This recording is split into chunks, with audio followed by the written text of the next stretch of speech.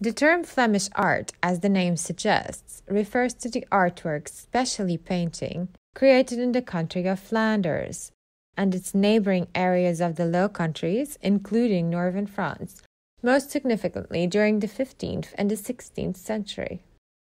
Great advances in art occurred as Bruges became the centre of European trade of luxurious items, with demands emerging from all over the world commissioning paintings, especially altarpieces. When in 1523 Bruges' popularity declined, Antwerp became the new artistic, political and commercial centre.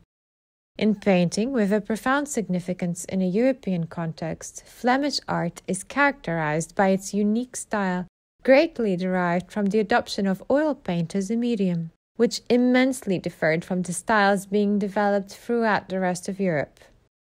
Using a strong delineation of forms and greatly small sizes, Flemish painters developed a very intricate technique, a rigorous painting system based in successive layers, which created unprecedented luminous and spatial effects.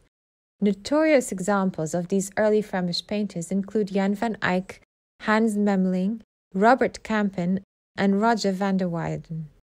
Although the adoption of oil painting was quite controversial at the time, it quickly began to spread and be applied especially by northern artists